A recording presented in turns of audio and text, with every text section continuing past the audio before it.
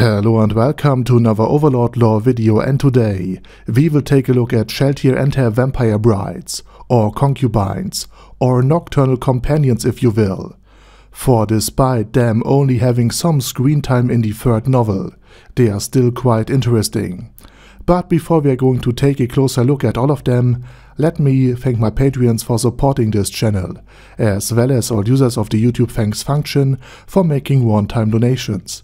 Also please check out my newest video about Psykers and Espers, it's linked down in the description. Now with all of that said, let's dive into the basic like their power and their level before we come to the relationship with Shalltear. And first we have to clear where these monsters even come from. Aside from Shalltear of course, the vampire brides are so-called pop monsters. And pop monsters are NPCs that are spawned from the very great tomb of Nezarec itself, and thus they will reappear even when they are killed, which is something that we only learn in volume 11. And the existence of the two vampire brides as pop monsters also has another implication, because the pop monsters do have a natural limit. They can't be over the level of 30, meaning in turn that these vampire brides are at level 30, if not even lower. And considering that one of the brides has actually dueled Brain Anglaus, the then second strongest man in the kingdom, we can reasonably assume that the vampire brides are also at least above the level of 25, otherwise they would have had a serious problem when fighting against Brain Anglaus. Aside from their rapid speed, that is by New World standards, insane reflexes, again by New World standards, and their great physical strength, you guessed it, by New World standards, they all have quite the powerful regenerative ability and can heal wounds, for example one originating from a bear trap, in mere minutes at most, making them incredibly difficult to kill if fitting countermeasures like holy weapons or fire spells aren't readily available, which as an undead the vampires are both weak to.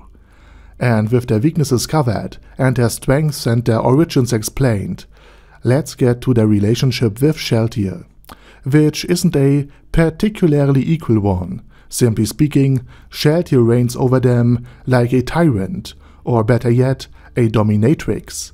She is in absolute control over them, and as servants of the second floor, where Shalltear's home lies, they are there to serve Shalltear in any way, shape or form possible. Which, among other things, meant that during the initial assault on the hideout of the death-spreading brigade, the mercenary group Brain Anglaus was part of, the vampire brides had to literally carry the blood-red Valkyrie on their very hands, while they did the walking, or rather running, which from Shalltear's point of view is hardly surprising. The initial attackers were so weak that she decided in her arrogance that she will continue to be carried, not by a coach this time, but by her two servants of course. Remember, this was before Shalltear Bloodfallen was mind-controlled and then defeated by Ainz, and therefore a bit humbled. And while she later have gained a certain sense of modesty to balance her overboarding pride and arrogance, this at this point hasn't happened yet. So Shalltear of course would be carried, but it doesn't stop there. Because lastly, Shalltear Bloodfallen had been created by Pero Ronchino, the arguably most, let's call it nocturnally interested player among the 41 supreme beings of Nezarec. And Shalltear therefore was written with an interesting amount of many interests, and among many other things, in woman. So once again, I have to stress this is canon, that the two vampire brides are her concubines, and that they are there to please her in any way, shape or form she desires. And yes, this again includes quite explicit acts, as well as satisfying Shalltear's multitude of, let's call it, special interests, as well as her pride and ego. Furthermore, due to Shalltear's tyrannical nature, the two vampire brides are also quite afraid of and submissive towards the floor guardian, and are quite desperate to please their mistress.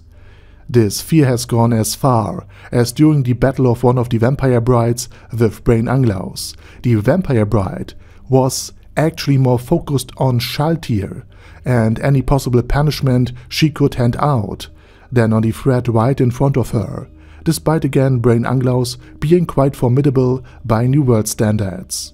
So, in conclusion, while these two beautiful vampire brides felt more like accessories to Shalltear, at least in the anime, and while they are tied to the blood-red Valkyrie, figuratively and sometimes literally, they are nonetheless a threat to basically any but the strongest of New Worlders.